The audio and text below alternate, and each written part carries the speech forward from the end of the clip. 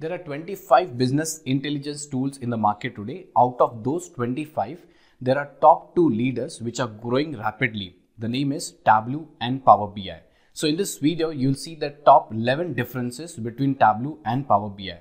Welcome everybody. My name is Pavan Lalwani and let us see those top 11 differences between these two tools.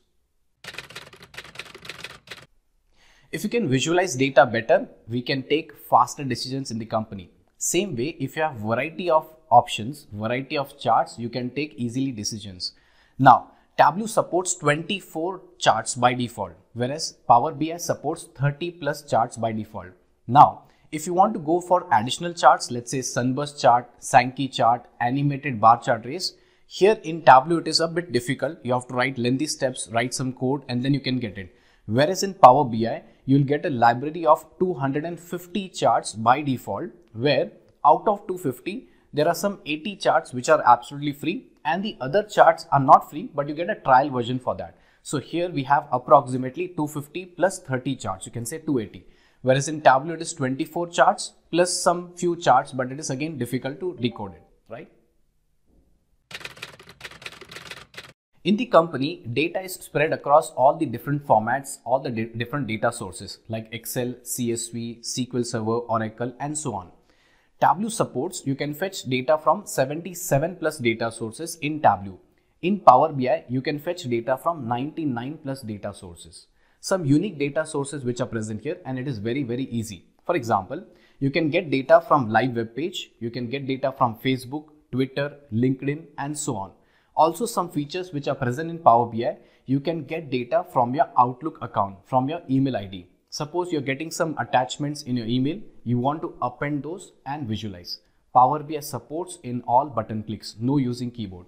Whereas in Tableau, it has not that easy, you can do, but it is a bit difficult here. Okay, so Power BI has more features here.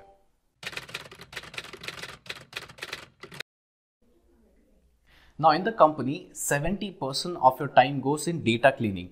If you're using data sources like JSON, then we have Excel, you might understand the pain in cleaning the data. So 70% time goes in that.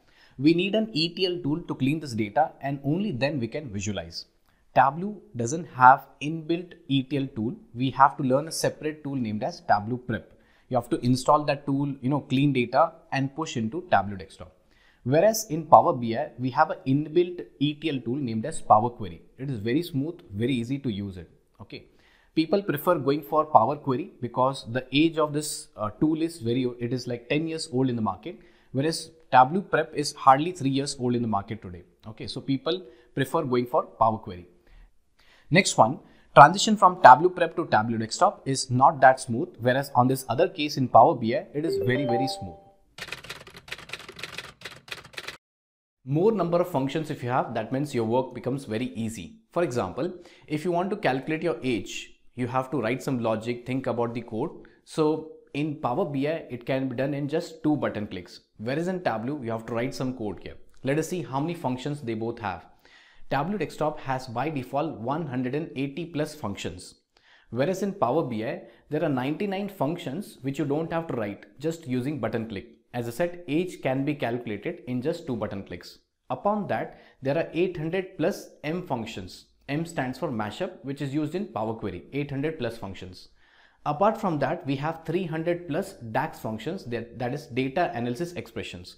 So here in Power BI, the library for functions is very huge, whereas in Tableau, it is limited to 180 plus functions.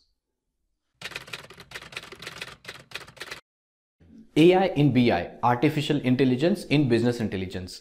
In Tableau, the scope is limited. You don't have that great feature. But in Power BI, there are 5 very important AI in BI features. For example, you push a clean data in Power BI and then just click on something. You'll be getting 50 different charts, which will give you the detailed analysis.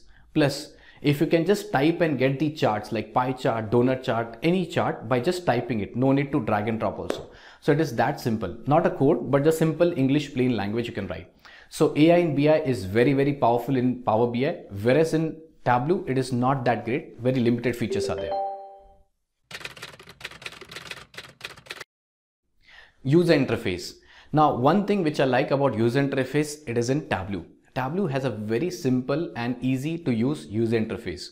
Any person who's new to Tableau or any BI tool, he can easily understand or relate to Tableau. Whereas in Power BI, I cannot say it is very difficult, but if you compare with Tableau, it is not that easy. Another good feature in Tableau which I can say, dashboards are very good in Tableau. Whereas in Power BI, they are created, but interactivity is not that great in dashboards.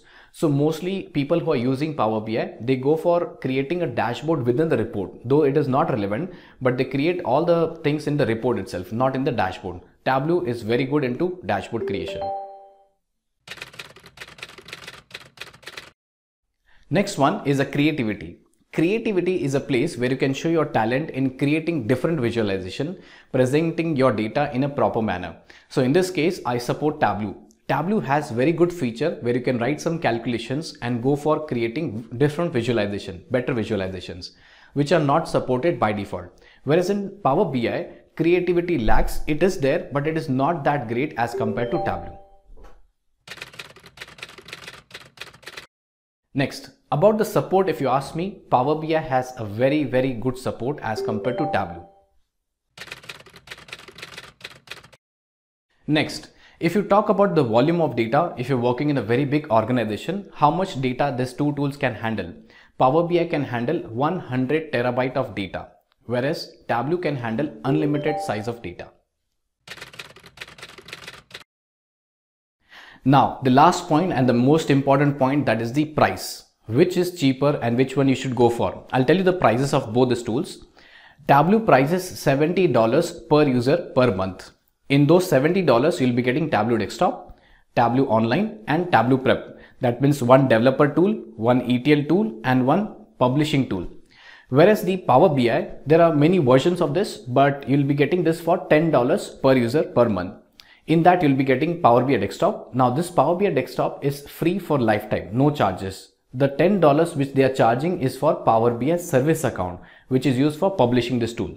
And also, if you see, there's an ETL tool which is inbuilt, which is named as Power Query. So here it is $10 per user per month, whereas in Tableau it is $70 per user per month. So now you can compare which one is the best tool for you.